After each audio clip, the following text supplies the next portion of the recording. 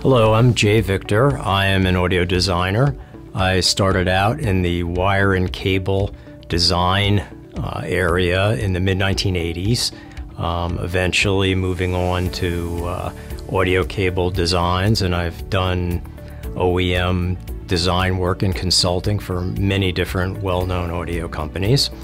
I began working with Tributaries in 2003. And we initially worked together on power conditioners.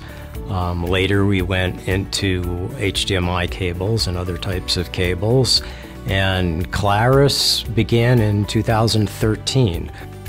The design goals for Clarus were to come up with a line of cables that were neutral, that didn't impose any particular frequency balance or editorialize the sound in any way. We wanted a neutral cable that represented accurately as possible the sound of live music and also what's on the original recording.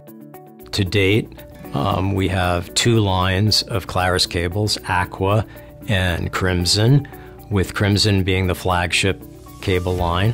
And these cables were designed specifically for particular applications. There's separate designs for the audio interconnects, separate designs for subwoofer, power cables. The goal is always to be as neutral as possible. Clarus is about a natural sounding, accurate cable that doesn't editorialize.